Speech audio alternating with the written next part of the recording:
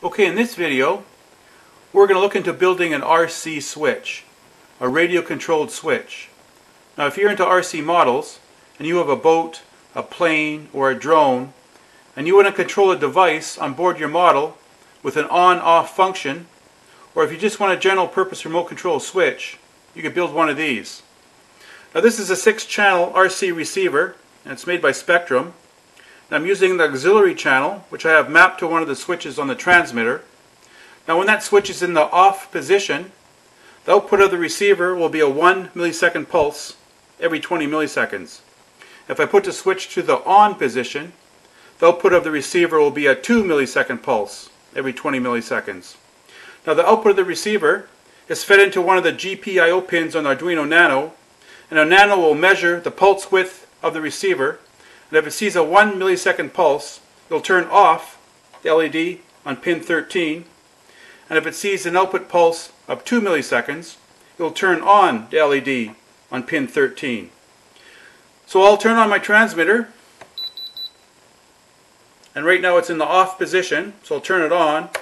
You can see the LED comes on, turn it off and on. So you can see I'm controlling the LED with my RC transmitter. Okay, the RC transmitter that I'm using is a Spectrum DX6i.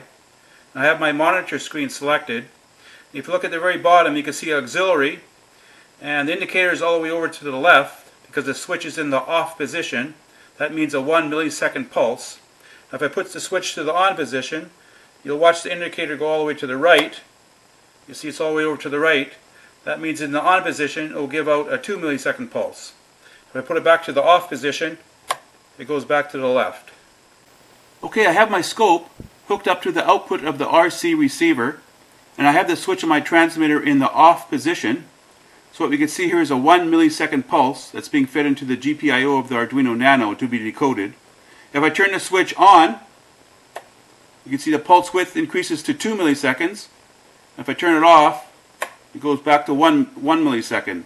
And that's happening every 20 milliseconds. Okay, next we're going to look at how the Arduino Nano can decode the pulses from the RC receiver and tell the difference between a 1 millisecond pulse and a 2 millisecond pulse. So first of all, we'll start off with the main oscillator on Arduino Nano, and that's 16 megahertz. And we feed that into a divide by 64 prescaler, so the output will be 250 kilohertz. And we feed that into timer 1, which is a 16-bit timer. So every clock period of 0.004 milliseconds, the counter will increment. So if we start the counter on the leading edge of the pulse, and we stop the counter on the trailing edge of the pulse, and we read the counter value, and if we get 250 clock counts, that'll be a 1 millisecond pulse.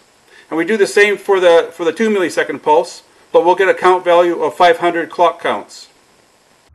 Okay, here's the code running on the Arduino Nano that decodes the pulses coming from the RC receiver. Now I've written this in Forth, so it's interactive, so I could run this code from the keyboard. So the first word we see here is called start clock. Now that starts the clock and configures the prescaler to divide by 64. Now the next word is called clear count, and that clears the count value, that sets it to 0. And there's this count question mark, and that reads the count value. Now the main program is called RC, and the first word it sees there is called init. That initializes pin 2 to be an input and pin 13 to be an output, which drives the LED.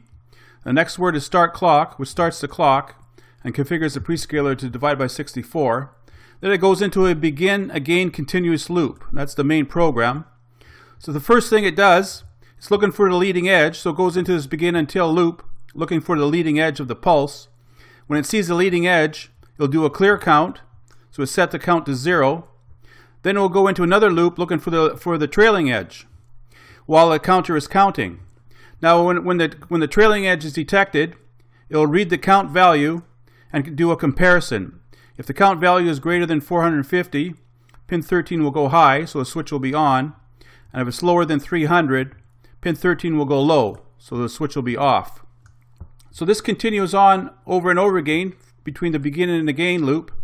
So it's continuously monitoring the output of the receiver, looking for the pulse width to turn on or off the switch.